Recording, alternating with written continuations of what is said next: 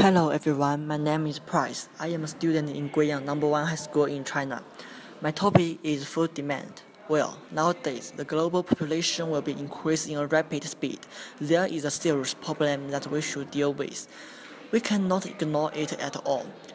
In the future, the global population will be presented in a fearsome number, so that there will be no enough farmlands in the world for humans to cultivate the crops. After 40 years, the food demand will be increased 70% to get rid of improved crops quality, reduce the crops waste. That's common methods. Here are some feasible solutions and some purpose will be taken into reality in the future. Today's solution. Today, one of the main achievements of modern agriculture science is use heterosis to improve crops yield and quality. In China, there is a man called Yuan Longping who created a new type of rice. It is called hybrid rice. This kind of rice can improve the yield more than 40%. For feasible solution in the future is high efficiency chemical fertilizer.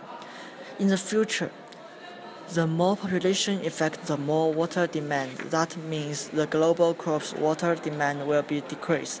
According to the biggest agriculture research center, National Research Institute, these scientists said with the global warming to produce more carbon dioxide and use more chemical like high efficiency chemical fertilizer to protect the agriculture.